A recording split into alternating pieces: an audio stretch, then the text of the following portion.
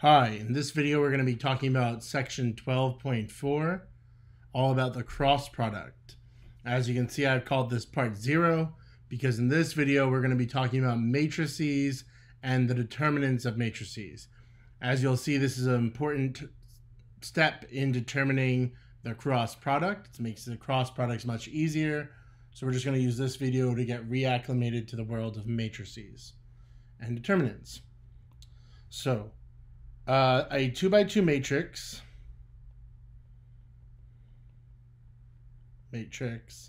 singular is an array of 4 numbers arranged into 2 rows and 2 columns.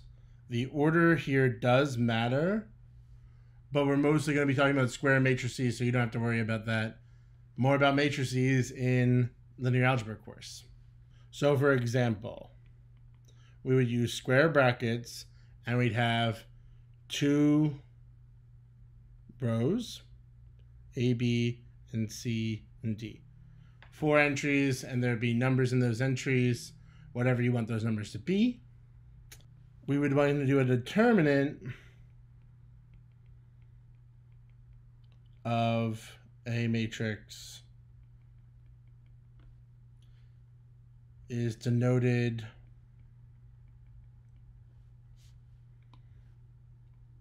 with straight lines. Another use of that magnitude type symbol, the absolute value type symbol. And this magnitude, this determinant would be, I would cross this diagonal and this diagonal. I would do the products and I'd subtract them. So I'm going to note that the order here matters. The order matters a great deal. Whenever we're using subtraction, we need to make sure we tell ourselves the order matters. So an example of a real situation, the determinant of the matrix 2, 1, -6, 4, we would do 2 times 4, 8, minus -6 times 1, or 14. And 14 would be the determinant of that 2x2 matrix. But the most important type of matrix we're going to use in this course is the 3x3 matrix.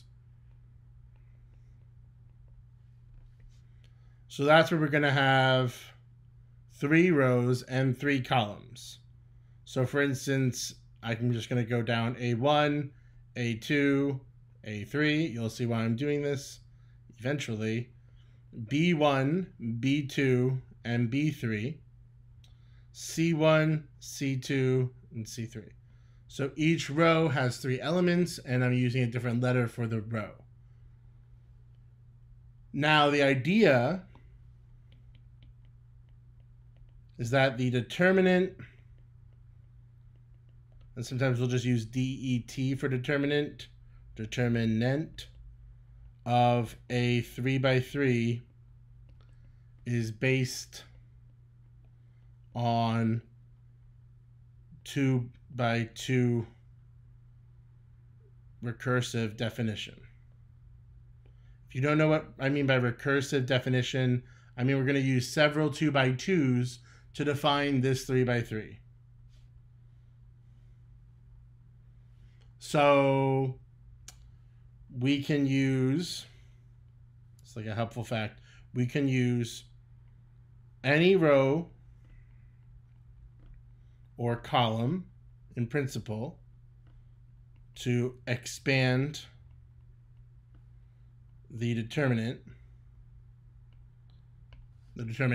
But in this class, for cross products, which is the main reason we're going to be talking about determinants in this class, for cross products, use first row. So I'm sure you're saying, I don't know what the heck you're talking about, recursive definition, use the first row, we can use any row we want, whatever. So here I'm going to go notate the 3 by 3 determinant by using those straight lines. B1, B2, B3, C1, C2, C3. We're going to basically make minor matrices using cofactor expansion. Very technical words. Here's all we're saying.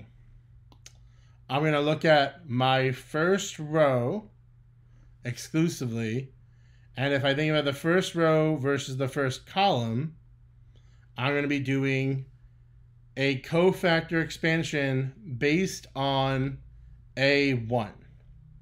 So based on A1, this is what the cofactor expansion looks like. It takes A1 and multiplies by the matrix B2, B3, C2, C3. So notice that's a scalar times the determinant. And the determinant's a scalar, so this is a scalar times a scalar. One more time, I'm going to highlight where these numbers are coming from. So these numbers are from here. And that's what we would call the minor matrix based on the A1 term in that cofactor expansion.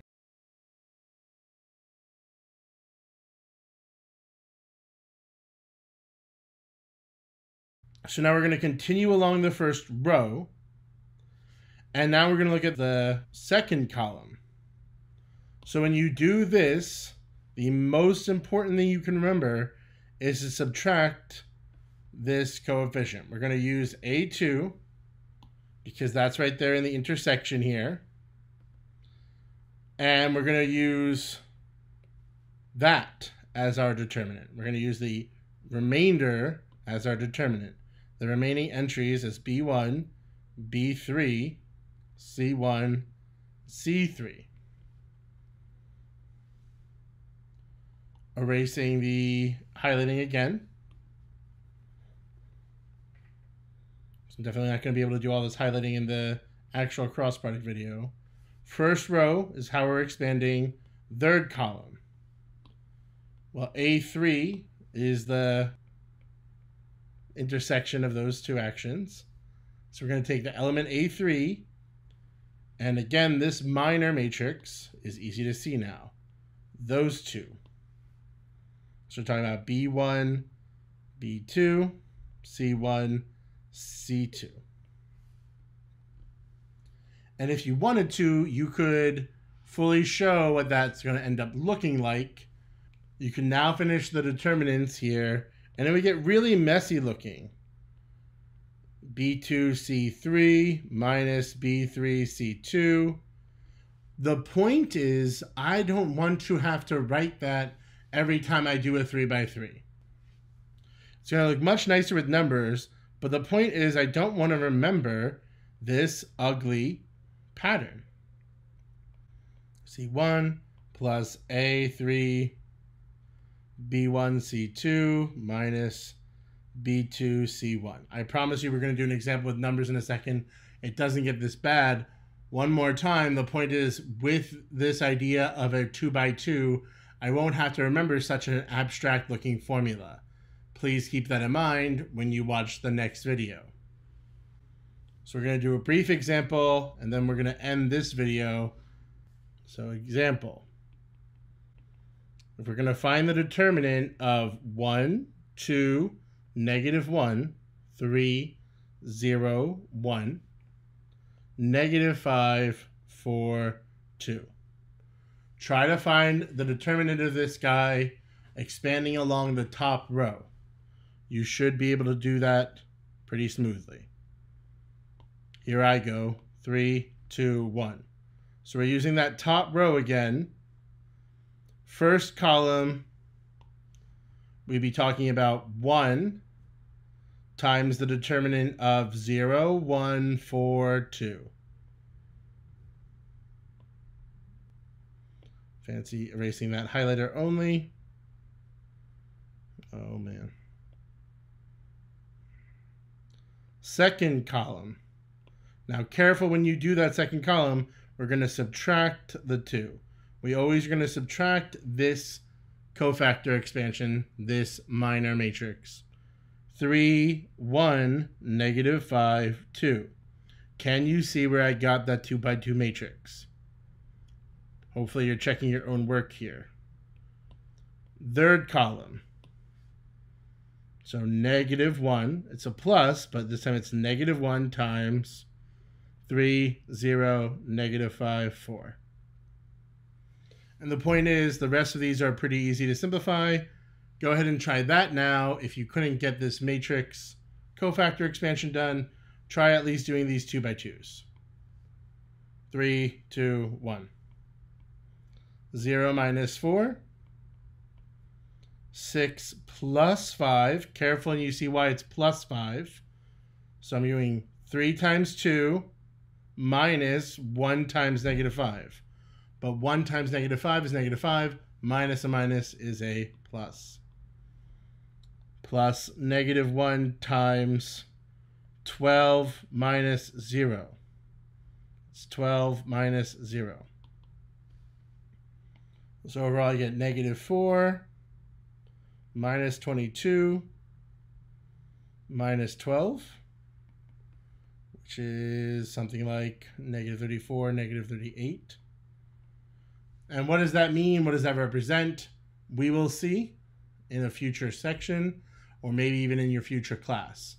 Right now, we're going to use that to apply, we're going to apply this technique to find the cross product of two vectors in the next video. Bye.